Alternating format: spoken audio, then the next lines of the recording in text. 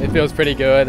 Going into the week, I really wanted to be able to hold a medal at the end of the week, and now that I've got one, it feels pretty unreal. And yeah, just being able to play for Australia is something that I cherish so much. So going into the match, I was pretty excited to play on that court. I've been watching the Argentinians play on there all week, and yeah, I've wanted a crack at being able to play on there because the atmosphere is just amazing. They do so well to get behind their players, and it was a great experience today. Not the result we wanted, but I think this will hold us in good stead for the future.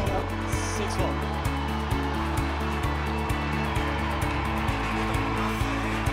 We played some good tennis in bits and pieces, but it was tough conditions out there. The court was bouncing high. I think everyone was a little bit nervous as well. We were, all four of us, I don't think we were on our A game, but nevertheless it was a great match. It was pretty tight till the end, and I was happy with how we competed today.